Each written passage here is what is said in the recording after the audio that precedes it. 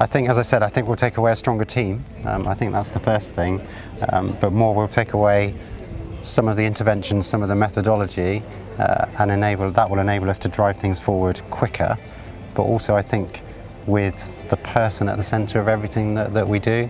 So rather than us worrying about what your system does, how your system works, I think we've now firmly put the patient in the centre of what we do. And for me, taking the person's journey forward will be a real achievement, and I think we can expand what we've already done.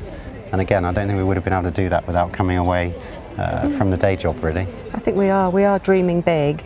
I think that people talk about respect and integrity and communication and relationships, but unless you've got that trusting relationship and you can have an honest challenge, healthy challenge, and time to listen to one another and talk it through, and I think that's what's, for me, I think I agree with you, the person's got to be absolutely at the centre of everything we do, but I think we've given each other that sense that we've also got a value in this system as well. Yeah.